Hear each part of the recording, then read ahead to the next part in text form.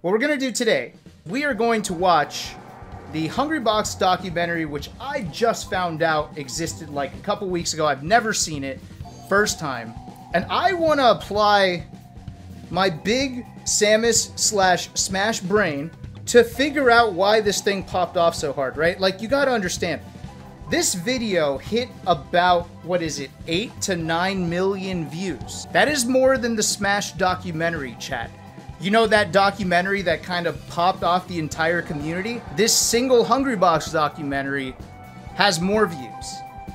And you might be saying, oh, well, you know, it was because it came from a big YouTuber, Emplemon, which I assume stands for Emperor Lemon. And that's why it got so big. Well, it's also the biggest documentary on that YouTuber's channel.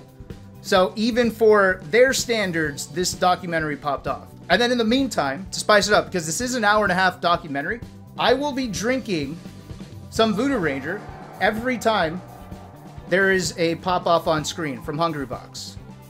Or I could do it every time there is a rest from Jigglypuff shown on screen. Or both. Okay, so it's just breaking down a tournament. Interesting way to intro this documentary. Because this... Okay, hold on. All right, chill out, guys. Hold up, that's 2.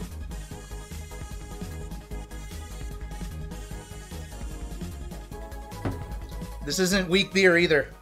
To intro it this way, it seems like if they weren't already into tournaments, then what would they find special about this, you know?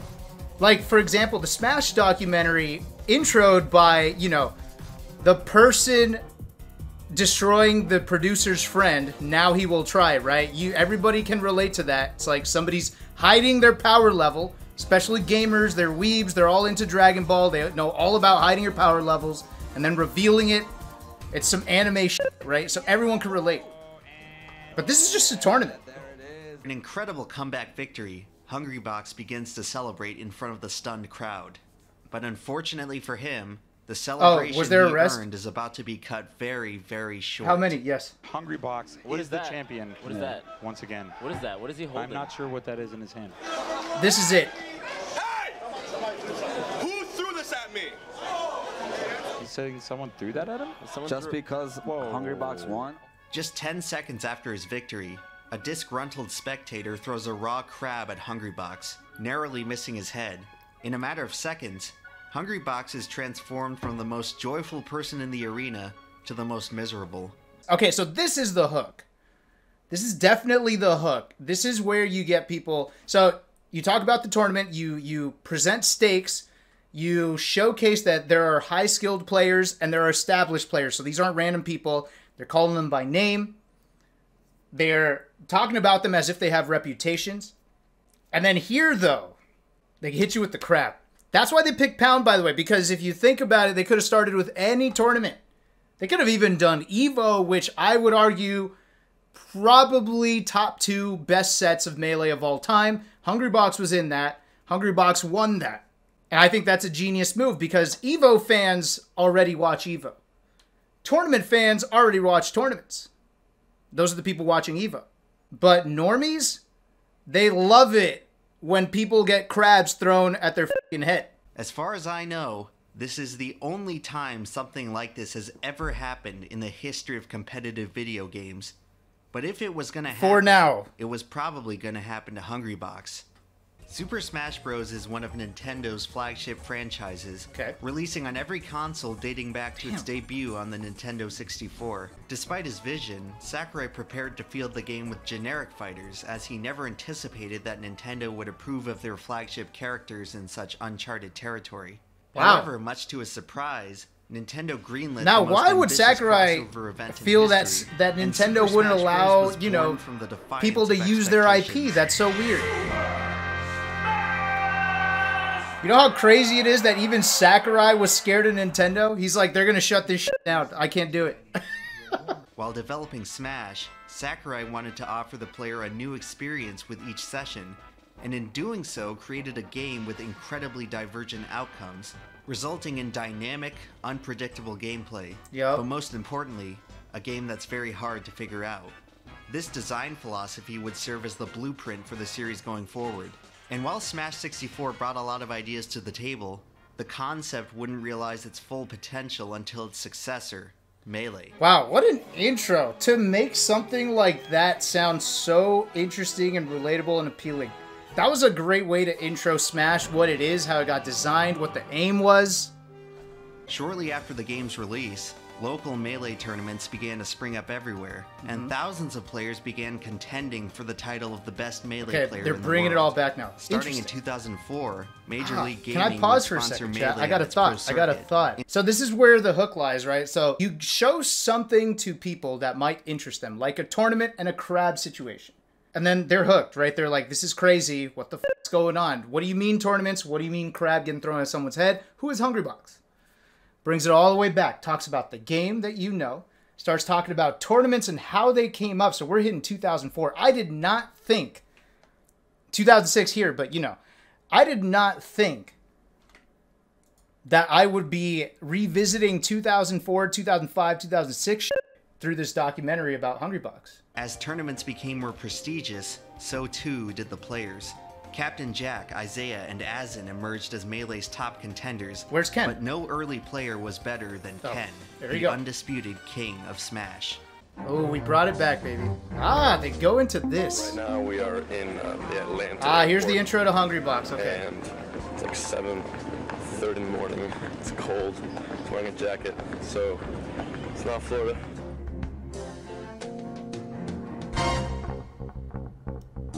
Remember Game Store tournaments? Hungrybox started entering local Melee tournaments in the summer of 2007. How do you get 58th place? In just a few months, he started regularly placing in the top 5. And by they the played tiebreakers all the way down to 70th? The rise of Hungrybox was indicative of a new generation of Melee. By 2010, the old legends of yesteryear had pretty much vanished. Yes. Like most of the old community, they Except had moved on to new frontiers. The departure of Melee's old generation left new top players the opportunity to usher in a new era. In January 2010, the Pound 4 tournament would mark the beginning of a period in Melee's history known as the Era of the Five Gods. Mewtwo King's Melee ascent was due almost entirely to his pioneering research into the game's combat. Yes, Frame Mewtwo data, King was the character first matchups, of KO percentages, pretty much anybody who was willing to accessible grind. Today was originally discovered by Mewtwo King used to be really bad, became really good through the grind. And for many years, no player knew more about the game than Mewtwo King. And a lot of top players quit because they thought it was lame to try hard. And Brawl. Hey, but who's number 8 in the world? Anybody? Title of best in the world in 2 different Smash games. 8th in the world. Chat. As this accomplishment was, it meant that Mewtwo King's attention was divided. Who's ranked 8th in the world? I'm sorry. Leaving the door open for many to challenge his throne. The second of Melee's gods to rise to power would be Mango, who by 2009 would overtake Mewtwo King as the top Melee player. Throughout the history 2009, I felt like 2008 was it. Pound 3 is when it happened. Mango. Watching Mango perform at his highest This level is Mango Erasure. I'm sorry, Lemon. This is Mango Erasure. Mango, when Mango won Pound, we were already saying he was the best. He had already beat Mewtwo King at EVO 2007. And then he beat Mewtwo King again at Pound in 2000. Wait, was it 2009? Or was it 2000? I think it was 2008. Pound 3. Mango's exciting and aggressive playstyle made him a consummate fan favorite, especially through his iconic clashes with Melee's third god, Armada. And last but not least, Melee's new generation would be cemented through the rise of the fifth god, Dr. PP. Hungrybox established himself as Melee's fourth god through his meteoric rise in 2009, and last but not least, oh, they just didn't say anything about Hungrybox then. I guess they're saving it for the rest of the documentary. Dr. PP. Like if PP was neutral, Mewtwo King was hard work, Mango was freestyle, Armada was just consistent as hell. Now that we've introduced Hungrybox was like a mix what they are, carrying the title of character preference and grit. And Smash like you can see it nowadays too. So what exactly did Clutch God? That's his grit. Transcend a slowly mortal. As the legend goes, Melee's five gods would hardly ever lose to any other players, and all were capable of defeating each other in any given What a cool era, man. But just how much better and the were sad the thing is, gods it'll than never everyone happen else? again. In Melee, perhaps no player is more intertwined with a character than Hungrybox and his Jigglypuff. Jigglypuff is the most confounding character in all of Melee. She arguably should have never existed as a Smash character at all. Puff is not even among the most popular characters in her own franchise, but she wound up in Smash anyway because of her similar character design to Kirby. And Sakurai loves Kirby, right? Developers would recycle Kirby's character model and animations to fill out the game's so it was out of laziness character slot, and thus the balloon. So this right here is what probably hooked a lot of people too, because if you remember growing up playing video games with your friends, and then they asked you, it's like, oh, you're good at Smash, play me with the worst character, play me with Jigglypuff. Every noob with the slowest in gaming meaning she tends to die thought that Jigglypuff was trash in the game. With all this considered, it's difficult to imagine this character seeing any kind of competitive success. So to hear this person like flip it on its head, to hear Emplemon flip it on its head, it hooks people, right?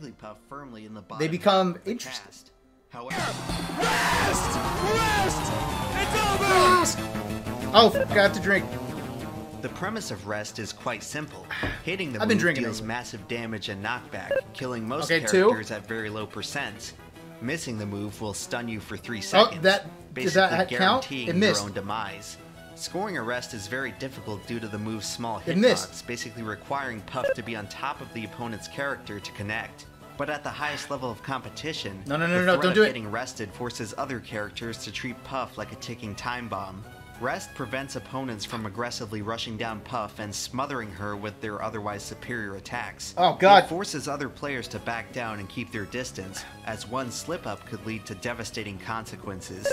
Throughout the 2000s, players would begin to discover the power of Puff, and the character would gradually... Why is there a whole ass Rex segment? peaking at number 3 overall. There better not be a pop-off segment. After Hungrybox and Mangan, the Melee The most dominant part of Hungrybox's career was defined by the fact that Hungrybox learned how to destroy foxes. For Melee's community, As soon as Hungrybox got that down, more than Fox. just ended up having the most dominant period, at least rankings-wise, that we have ever seen. 3 years in a row at number 1. Okay, question. So we know that this video spawned a lot of HFAM, right, and the big Hungrybox fan base. Did it also spawn a bunch of Hacks fans? Because this video is putting in a bunch of Hacks credit. I would not be surprised by that. I was Mango's coach during Genesis. This is Genesis 1. And Mango asked me to coach because people considered me a smart player. A wise, old, smart player with a Samus brain. And so I sat next to Mango during each set. This is back in 2009 when mid-set coaching was actually allowed. So I was allowed to just sit next to Mango mid-game and tell him what to do or what he's doing wrong. My style was literally just to encourage and then talk between the game because Melee is so fast-paced, and there's so many pockets of information flying at you that you can't keep track of everything, and on top of that, have me telling you what to do. I think that would f*** you up more than it helps, right? So I would just be encouraging. I would tell him, like, you got the lead. Slow down, right? Like, just simple stuff, the way boxing coaches do, right? So after Mango won the whole tournament, there was a point where you could see it in the second documentary, the second Smash documentary, where Mango had given up all hope against Armada. He was down like 2-0 or 0-2. And then he looks at me and he says, I can't beat him. And I said, no. He pulled a Stitch face. That's why you lost. You were playing better. You were actually there. You actually have it. And I encouraged him and all that. And then Mango ended up winning the whole tournament. And then he asked Bobak, the tournament organizer, if he could get $100 of his prize money in single dollar bills. So I don't know how they had singles, but they might have already had it, or somebody went to the bank to change it. But they came back and they gave Mango 100 in single dollar bills, and then he made it rain into the audience. And then Mango never really said thank you. Mango's not really a thank you kind of guy. He comes up to me and he goes, hey, did you manage to catch one of the dollars when I made it rain? And I go, yeah, I caught like $3. He's like, all right, cool. And I knew that was his thank you. All right, look, like, I don't feel like he owed me anything, But I knew that was his thank you. That's just the way Mango is. Mango's like, he's not an earnest thank you kind of guy, but he does thank you for things. I remember, this is my sweet Mango story. This is the last one before we get back into the documentary. When my parents caught COVID, you know, some people messaged me, condolences, etc.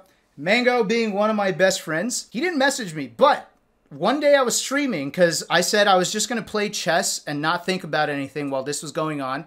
I just wanted to get my mind off things. I go and I play chess, and then randomly I get like 30 or 50 subs on my channel, and it's from Mango. He didn't say a word. He just gave me a shitload of subs, and I knew what it was. It was Mango's way of saying, dude, I'm sorry. Sorry this is going on. And that's it. And I knew what Mango meant. I knew what he meant. It was sweet. It was sweet. New generation of yes, the Smash Brothers documentary was massive, but without a doubt, and I think it showcased the first time that the things to love about our scene were presented in a relatable way to normies who ended up falling in love with things too. I swear on everything. In 2006, I was telling people, as soon as people know our storylines, as soon as they start to figure out that our players have personalities and there are things on the line, when they know our story, we will blow up. We are simply too interesting to not blow up.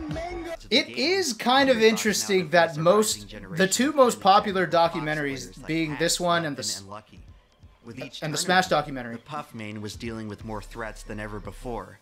If the Fox Revolution that enough, they do tend to take the perspective that Mango was a huge problem and a dick. In his most impressive performance of the year, Hungrybox would play valiantly, beating PPMD and finally vanquishing Armada's Young Link. Oh, is that a pop? That's a pop off. By Mango, who won the tournament for the second year in a row. 2014 marked a year of tremendous growth and change for Melee, but Hungrybox ended the year exactly where he started, ranked 5th. After a disappointing finish at the Big House, some began to question whether he still deserved his god status, or if it was even worth it for him to continue sticking to Jigglypuff. Fortunately for Hungrybox, hold up. Didn't Hungrybox say that it's been like 8 years or something since he has missed a top 8? Is this the tournament where he missed it? Big House 4 after losing to Lucky? Wow. That's wild. That is a long fucking time. Also, if you didn't know, Big House 4, in my mind, one of the best top 8s of all time. Probably like a top 3, top 8. Nobody talks about the fact that Hungrybox has made a top 8 every single tournament since, what is this, 2014? I am a firm believer that in this scene, and maybe in other scenes, if nobody talks about it, then you got to talk about it yourself. You got to put it on people's radars, because people pick and choose what they pay attention to, and oftentimes it ain't fair. And so if you got to be your biggest advocate and you got to speak up, because if I didn't speak up about my own results and my own rankings, I would have just been left in the dust every year. I would have been ranked like below 30, below 40 every fucking time. That's why I tweeted. You know why? Because I'm not a cool-ass Luigi like a bait. I'm not a sick-ass Falcon like S2J. I had the results, but nobody would give a fuck unless I talked about it. So I had to talk about it. Hungrybox is the same shit. I didn't know. I didn't even know that he's been hitting top 8 every single tournament. And I know he's been keeping track. So he talks about it, now I know. So I'm just telling you, this is just future advice. I don't know if you ever plan to be great at something and you're recognizing that you're not getting credit, talk about it. Put it out there. It's not embarrassing. Don't listen to None. None's always making fun of people for talking about the results. Don't fucking listen to him. He plays a cool-ass Falcon, all right? He doesn't understand. He doesn't know. Talk about it. That's why I always bring up DreamHack Dallas 2019. People got to know. 2015 featured the debut of Heel Hungrybox, where he learned to embrace his role as Melee's villain. Is what determines the winner or the loser. I don't know if you can hear this in my headset, but like, listen to the crowd. Yo, the crowd is not happy. Who are they booing? Oh, because he was like camping. Brazen persona that he used to taunt hostile audiences, and perhaps no other tournament showcased heel H-Box better than. All right, this is like hook number 6 in this documentary that would appeal to the everyman. You have literally the arc of a person who is vilified, who then embraces being a villain. because fuck it. People are gonna hate on me anyways. I might as well own it. And it's true. Like, I can't tell you how many people have had an issue with Hungrybox winning or how he plays, or myself included. I'm part of that. But you know what? I have to watch. I have to watch. Fuck, arrest. Say what you will. Hungrybox is really good for the game. He is some people's hero, some people's villain, but he's really good for the game. If I have to just like pick a top 3, it's Mango, Hungrybox, Leffen are the most important people for the game. And Hungrybox defeats Mango. We haven't seen enough Leffen lately though, and that's kind of been sad, but. For 2 years, I held my head high in the reception I got. Is that Hungrybox yelling? Fans can stick it, brother. Okay, no, that's a wrestler. Okay. I don't know, dog. I mean, that's it. That is it. A few months later, the two would once again meet at the Big House, where Armada would double eliminate H-Box, who looked no closer to solving Hold on, wait, hold on, wait. I just had a discovery. This is a callback. This is a callback. I always wondered, why the fuck does Armada stand up and do the goddamn Richard Nixon? You can't see me. I can't stand up. I'm wearing the hoochie shorts, okay? Like, he does the Richard Nixon. And I'm like, why is he doing that? And I didn't realize that Hungrybox did it to Armada at Paragon. It was earlier in this documentary. Hold on, I could find it. However, as through his video. I didn't realize that. I did not realize, because there's no reason for Armada to be throwing out the Richard Nixon. It's not like he's a Richard Nixon fan. He's from Sweden. But I guess Hungrybox is the Richard Nixon fan. Sidetrack. I just didn't know why a Swede was just throwing down one of our ex-president's, like, gang sign. Chat, do you think Richard Nixon would have been a great Melee player? Who would Richard Nixon, main? Here's the amazing thing about going through school and working your ass off. You know how many times I did my own homework? I have more Evo wins than I did my homework. There's another video on YouTube that intercuts Hungrybox's graduation speech with Mango's high school stories. The juxtaposition here is fascinating. Unlike H-Box, Mango never tried at school. He risked all of his life's prospects to become the best Melee player in the world, and ultimately succeeded. That part of Mango's personality represents the spirit of competitive Melee as a whole, a community that was never supposed to succeed, never supposed to make it as far as they did, never supposed to outlast the other Smash games, and yet, against all odds, they did. Wow, there's a lot Some going on Melee in this fans like to recent imagine that Hungrybox would still be successful even if he never picked up a controller. This game has been my escape for over a decade from whatever else life offers. And for everyone else, if that's the same for you, I love you and thank you for coming. After moving to America, Hungrybox used Melee as a way to fit in, as a way to make friends, and as a way to seek refuge from the turbulent environment around him. Anyways, back to the documentary. Needed Melee as much as anyone else. His passion for the game is undeniable. But soon enough, he would find that the very community from which he sought comfort and acceptance was beginning to reject him. Like everything else in his life, it only gave him a bigger chip on his shoulder. I know. Sorry, Chad. They hurl insults at you and they tell you. Yeah, so the documentary is clearly in favor of Hungrybox, which is fine. It's a documentary about Hungrybox. Like, that's fine. It does cherry pick. It's not like the like an unbiased take on everything. It's not. But I still think that it is valuable to present this side of things. And, for example, I did not know about H-Box's upbringing in any kind of way. And I will say, as a person who over the years has come to, like, I'm not kidding, like, year after year, I feel better and better about HBox. Like, I'm at the point where I honestly, there was a point where I used to dislike him, and now that has been less so for sure. I truly feel like he's improved as a person. What I do not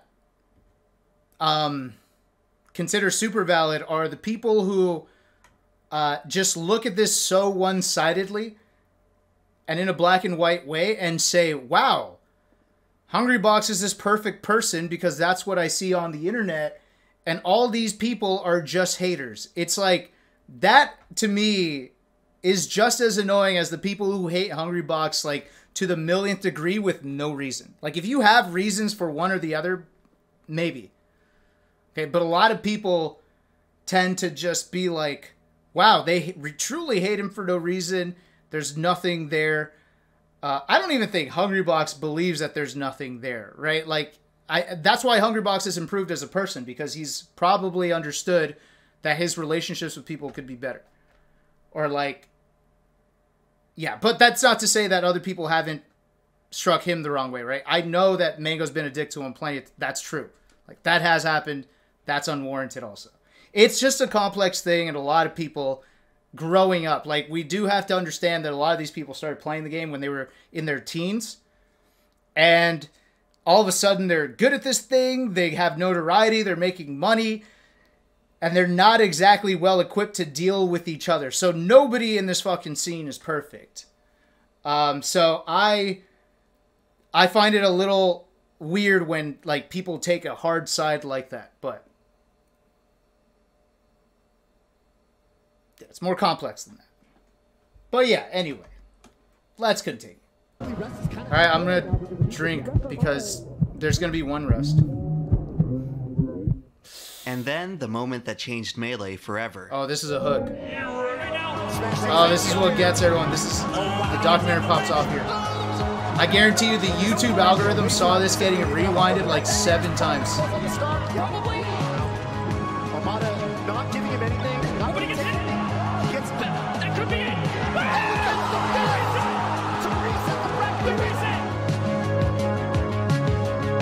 That's a pop off, I guess. Fuck.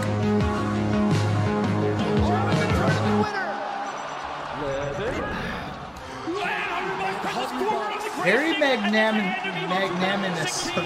I have not used that word since the SATs. Okay, does this count as a pop-off, chat? Sometimes the only thing you need to win is believing. Like, I think we need to talk about. No, hold up, wait, no, like, but this isn't. But he's sleepy. He wants to lay down. Sometimes. His hands hurt. He's in pain. He's wincing. His hands hurt. He's like, ah! It's not the same thing, chat. I don't think. Sometimes the only thing you need to win is believing that you can. In Melee, the difference between... Okay, that's got to be like a top 3 pop-off of all time, so I guess I fucking have to drink. I'll make it a big swig. He's playing charades. You know what's funny? If I was playing charades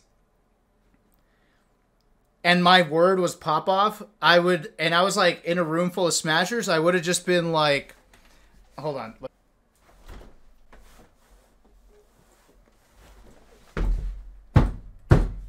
And I just start slamming. You couldn't see it, but I did it. Like, they would just know. Well, actually, you know what? That would just cause them to yell out Hungrybox. They'd be like, HBox, HBox. So it wouldn't, fuck.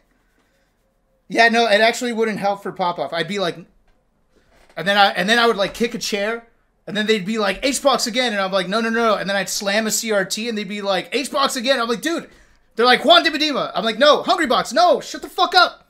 HGod, no, Clutchbox, no. And then I would just lose. I would just lose. I can't. EVO 2016 changed all of that. What a shot. Hungrybox walked out of that building a completely different player. Chad, do you think that Hungrybox has put this nothing could on a dating app profile? The best in the world. From that moment on, Hungrybox would never be the same. Nice and answer. neither would Melee. He was This always is so like close, the yet type so of far. shot that Evo never 26 gets you laid. Like, yeah, it's cool, but then someone's going to look at it. They're going to do some inspecting. They're going to be like, wait, hold up. Is that a video game controller? Is that the TV from the 80s? Why is he on his knees? He's not a real man. Real men don't get on their knees. Yeah, not a good dating profile picture, I guess. 16 changed all of that, and Hungrybox Yeah, they gotta walked crop out of it, that actually. building Yeah, a just completely leave it. different player. After accomplishing what he did, nothing Yo, could I'm stop fucking him from around. becoming Obviously, the I don't best in the believe world. that. That's From that moment on. You ever have everything you ever wanted, and then when you finally have it, you're like, now what? Nah, but I've heard that. What you're talking about? It's really weird. Yeah. I guess I gotta find more things to want. Yeah, I guess so, man. All right, man. Something, you'll find it. I'll see you, man. All right, my dude. that line alone. All right. Hopefully, my man Boxy, my man Low-Key sounds sunken place. I hope he's cool. Oh. He said, nah. Sup, homie? And then, like, it's so funny. Like, That's just so, the man. transition. Something, you'll find it. I'll see you, man. All right, my dude. Into Brandon talking to Juggle Guy. Hopefully, my man Boxy. Like, look at the change in energy. My I man don't Low-Key know. sounds sunken place. I hope he's cool. Oh. Sup, homie? Oh, God, that shit's so funny. I think this moment, it kind of exemplifies some of the issues people have had with HBox. And I don't say this out of hate. I say this out of just, like, just interpreting the situation. But, like, it feels like some people feel like he hasn't been genuine in past years. Now, like I said, again, I think he's being a lot better about it. And that's why I think you see a lot less HBox hate nowadays. But, like, in this interview, you can kind of, like, I do believe that Hungrybox did feel that way. But there's just not, there wasn't an awareness of saying something like that to someone else where, right, like, you have everything you wanted. Have everything you ever wanted, and then when you finally have it, you're like, now what?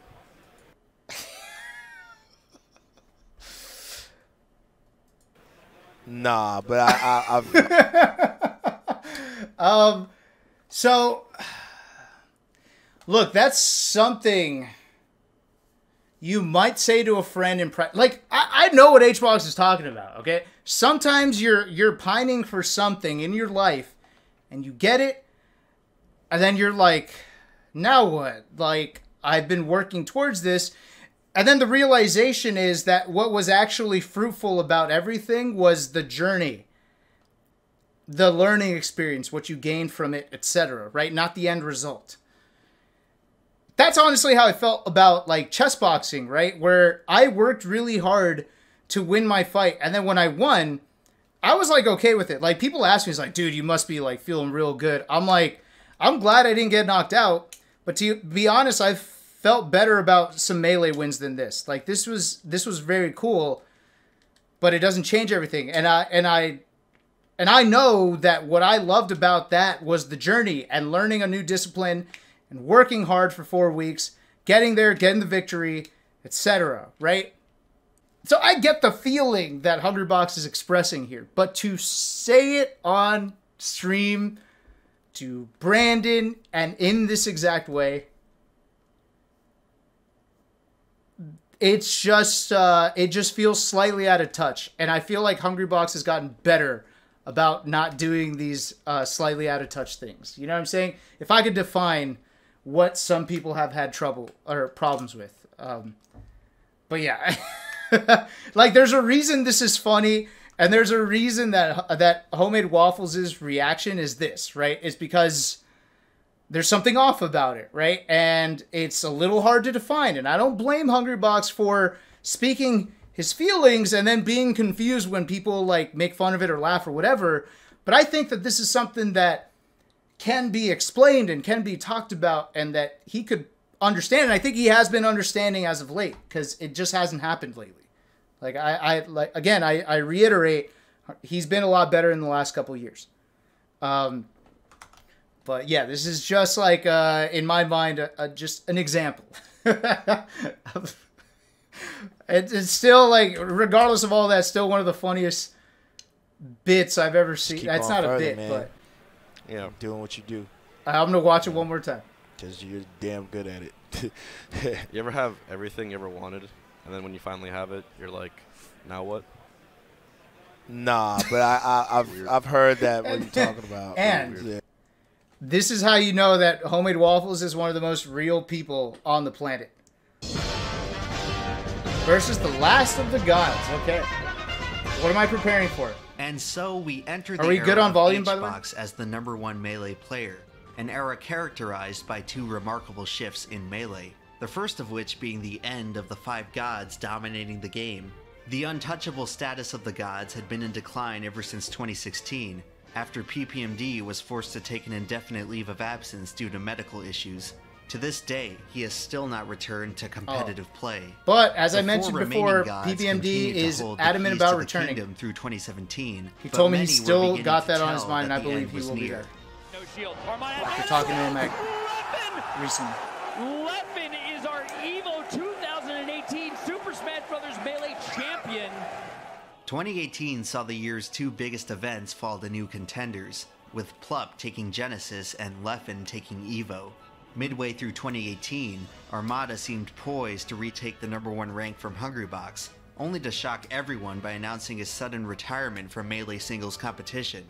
Although never explicitly mentioned, many have attributed his retirement to the constant stress he suffered from trying to keep pace with Hungrybox. For me, I feel like if I can't have fun doing it, then it's no point in doing it. At around the same time, I don't know if King it's specifically due to Hungrybox. Did Armada say that directly? Streaming and writing his book. In 2019, Mewtwo King only competed in 4 events. Yeah, and Mewtwo looks King just kind of fell off too. Not fell off, but just stopped competing. Soon. Mango, perhaps the most dominant player ever in his prime, failed to win a tournament in 2018. Damn. And while he can still crank out the occasional epic performance, his inconsistency has relegated him to a shadow of his former glory, placing his god status in serious question. Wow. These days it seems that Hungrybox is the only god left who can are we saying that? Oh shit. Okay, hold up. Relax. In his time, there were 4 others like him. Now, there's just one. I don't know about that. Oh, that is oh, that is a take and a half. Okay, hold on. Pause. So that's why Mango hates this video. Okay. So if we go, I think we're talking, so Armada, when Armada quit, boom. Mango was ranked 5th. Mango was ranked 3rd. And then we had a pandemic where the whole fucking world was on lockdown for like 2 years. That is insanely biased. Yeah, no, that is doing some storytelling with that is some very liberal storytelling.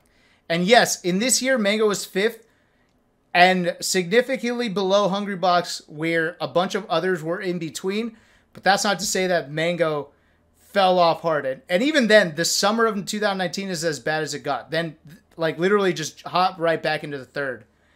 And also, the documentary did not really dive into Leffen's impact and the fact that Leffen was destroying all 5 gods, where Leffen being number 2 would make a whole lot of sense in any given year.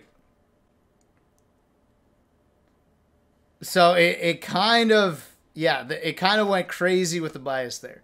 Nothing Armada faced ever came close to the amount of bitterness and vitriol that Hungrybox tolerates on a regular basis. His eternal reward for struggling and clawing to Melee's top rank is to be perhaps the most ostracized top player of any game ever played. At least perennially hated teams like the Patriots can return to their home crowd and be cheered. It doesn't matter where Hungrybox goes today. Nobody cheers him. He can never be applauded for his achievements. Many in the Melee community say he deserves the hate. Yeah, I can see how this spawned like a big supporting group. Many are quick to express their sheer disgust for HBox as a person. They like to assume that everything HBox does has some nefarious self-serving plan behind it. It got bad enough to where Hungrybox couldn't even look at his watch on stage without facing backlash and drama. It's as if Melee people have such a low opinion of HBox that they couldn't give him the benefit of the doubt that he may have been running late for a flight and wanted to keep track of the time. It doesn't matter how much he reforms his actions and attitude today. Hungrybox has always been held to his lowest standard, and he's never allowed to overcome his past reputation. Perhaps the community's apparent zero-tolerance policy for rudeness and ego would make a little more sense if they I'm trying to also get out of the find shot, chat. I who just can't publicly go that low. disrespects other players, games, and communities on a weekly basis. Hello? But alas, Leffen, like every No, other hold on, player, chat, I gets can explain. cheered wildly over Hungrybox. After reads like This, I mean, this. I didn't realize this might be why I have like I had a brand new set of haters like during the pandemic. For the same reason they always have. It doesn't fit into their idea of This might have been it. Okay, look. All right, look. Okay, Hungrybox is a theatrical dude. He's a thespian. Okay, and I thought there were some theatrics going on. I was wrong. Okay, I was wrong. All right, I'm sorry. All right. It wouldn't be the first time there were theatrics involved, okay? I'm sorry. That's on me. Much of the Smash fandom can't even comprehend the reasoning behind turning off items in tournament play.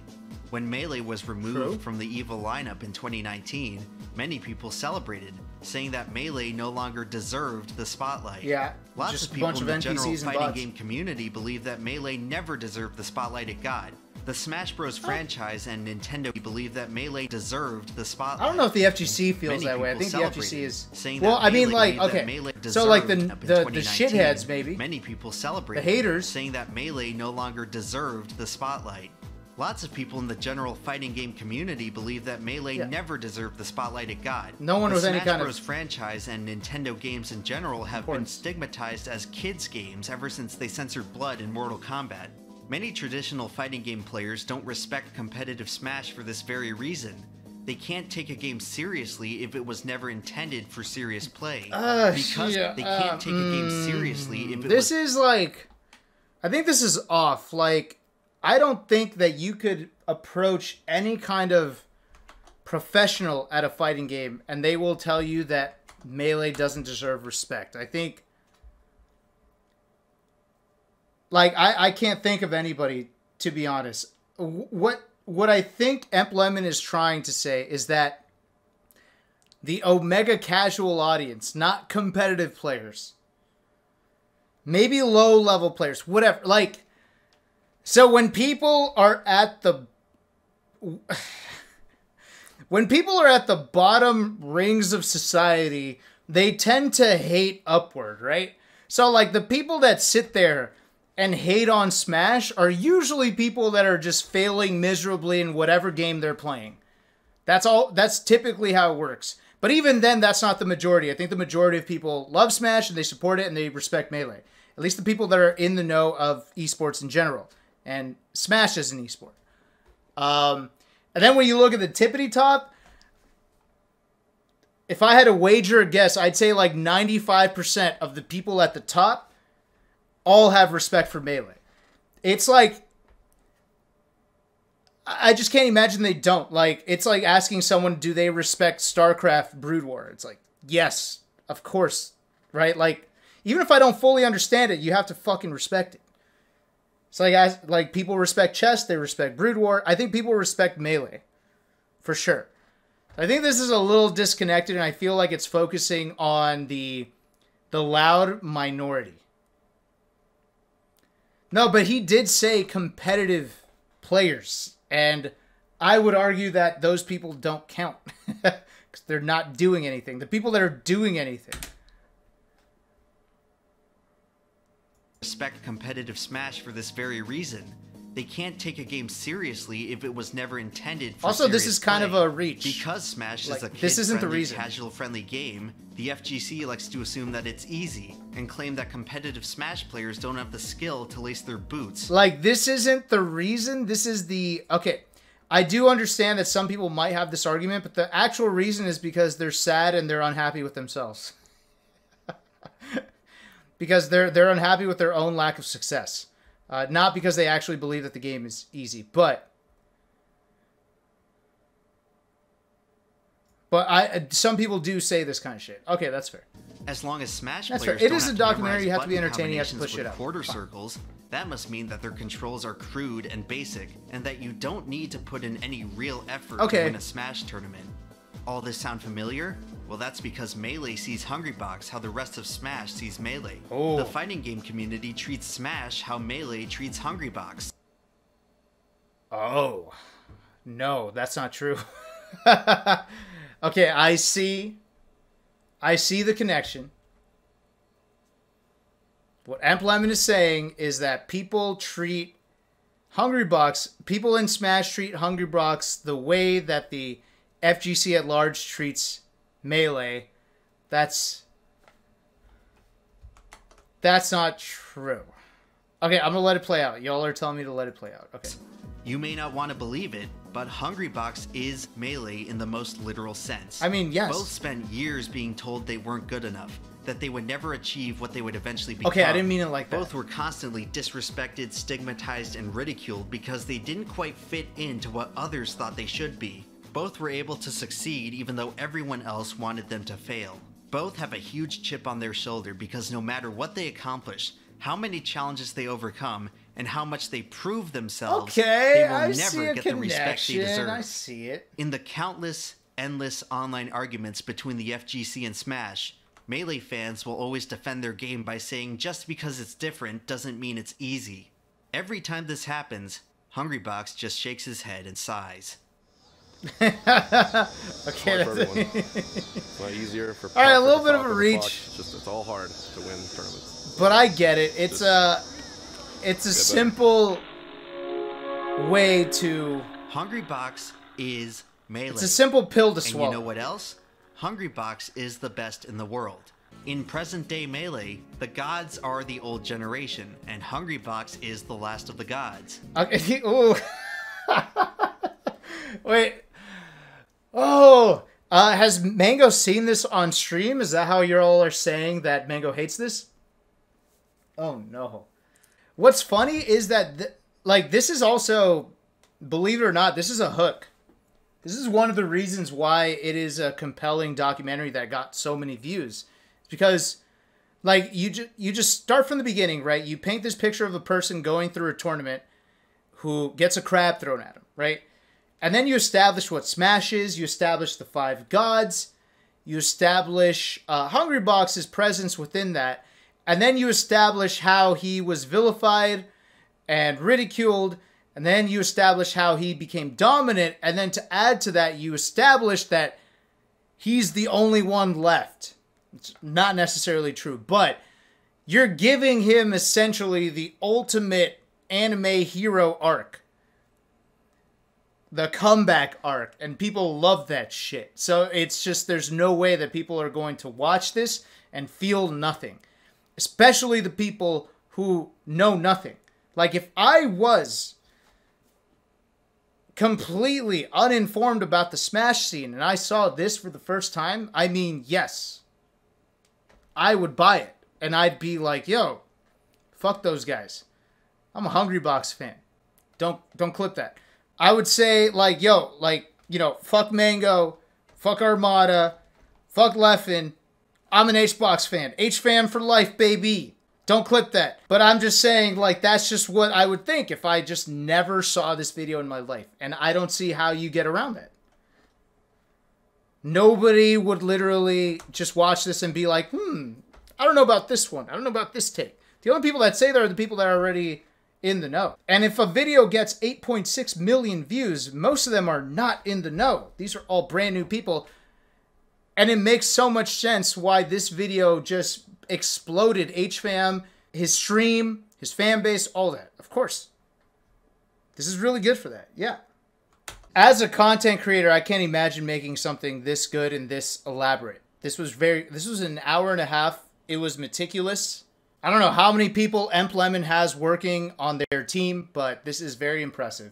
Now, I do believe that some of it was a little biased, but this is me being nitpicky.